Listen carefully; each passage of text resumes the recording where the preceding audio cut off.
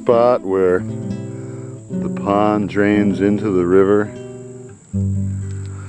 and this is the trail back to the trailhead, which is at the end of a old manufacturing facility for coatings, and there are these stern looking signs, no trespassing and such, but they don't seem to be enforced, and if you hug the outer edge of the driveway until you spot the trailhead, you're fine. They're probably puzzled as to what anyone would be here for, or it's something they're familiar with. Here it looks like we're crossing probably an old man-made dike to direct the floodwaters of the Shashin over on the opposite plain. Now there's some interesting little rasulas. Where are they? Ah, there they are. Funny combination of colors. There's probably few other destinations where you can go to one commuter rail stop and find such a astonishing cluster of land preserves in such a small area. Wow, these are an interesting color. Don't know what they are. There's a little one over here. Different shape, they don't really seem like rasulas. This thing's pretty impressive too.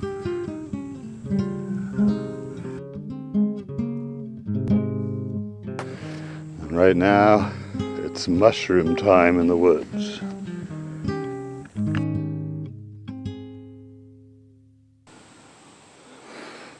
And you pass through a bit of second growth pine and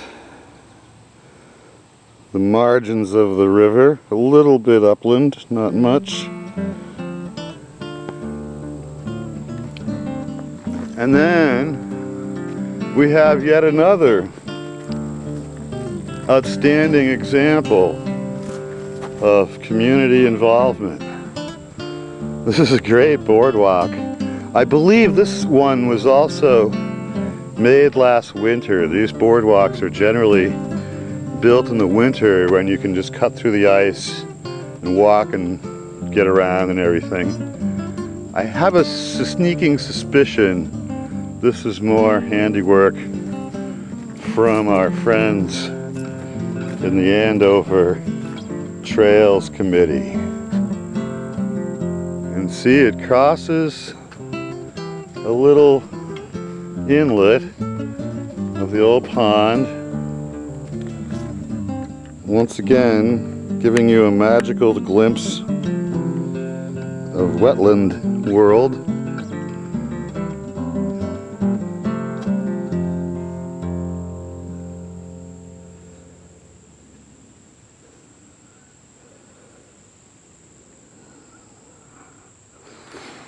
The wetlands are really the living systems of the land. Each watershed is its own discrete world. And because they've survived to some extent, being unsuitable for speculative rapacity, they stand out as the circulatory system, almost, of these communities. And they've buffered financial value in much the same way that the recharge aquifers in them buffer against the never-ending pile of toxic stuff we tend to dump around the land as we go about our monkey business. All around, it's a win-win deal. Increasingly, these visits will amount to excursions through wetlands, the anchors of it all.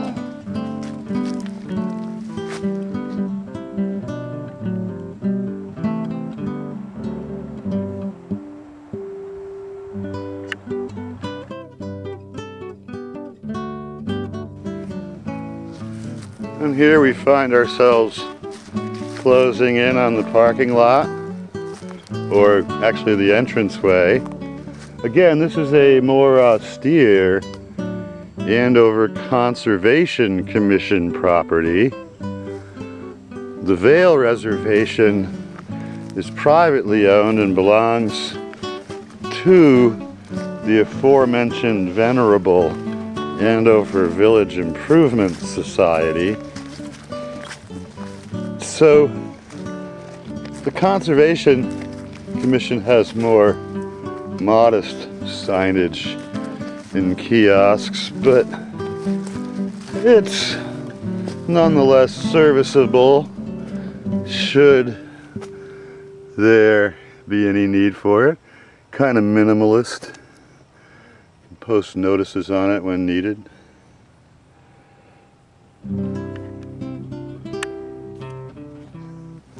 And this is our way out of here. We'll soon be in an old manufacturing business's parking lot. Shawsheen Rubber Coatings. See, it hasn't entirely been vanquished. People still make things. There it is. There's the Andover Conservation Commission rules, which are straightforward and charming. Let's see. You're permitted to use this property for recreation during daylight hours, overnights and evening picnics. Group activities should be brought before the Conservation Office for consideration. And no booze, no hunting, guns, firearm discharges, no trapping except as prior authorization occurs. Leave the damn trees alone. Don't harvest deadwood. Keep trash out of here. Don't dump stuff. No motorized vehicles except as authorized. Nor fires, campfires. And please lose the paintball or war games. That's funny. The paintball or war games. Yeah. That's unique. Where else would you find this as a problem? See, there you go. Paintball or, quote, war games. Geez, you'd think grown-ups would grow up. Anyway, there you have it. The parking lot, lengthy industrial driveway, beckons.